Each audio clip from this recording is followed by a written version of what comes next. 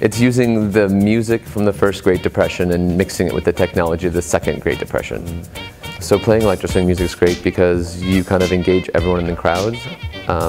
If someone's 65 or someone's 5 years old, they can all get into it.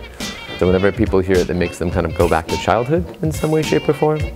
People love to get dressed up in this city. There's no question about that. I am definitely one of those people. I do definitely dress up for the events.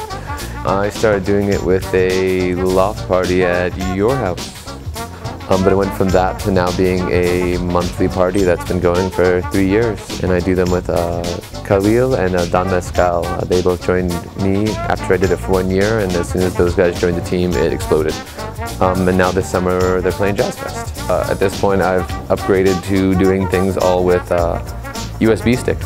I started using USB drives, and then you came by and showed me these fine jammies, which I now carry with me all over the world, wherever I DJ. All my data is inside the keys here. I have my setups for all my shows on them, which is amazing. Now, instead of carrying hundreds of pounds of records and my turntables and all these things, I literally show up with either one if I'm playing on someone's laptop, or if I'm playing CD decks, I bring both just in case. And my headphones. That's all I need anymore, which is awesome. Do not miss carrying 200 records through airports. That's really not fun. So it's been through a few wacky nights.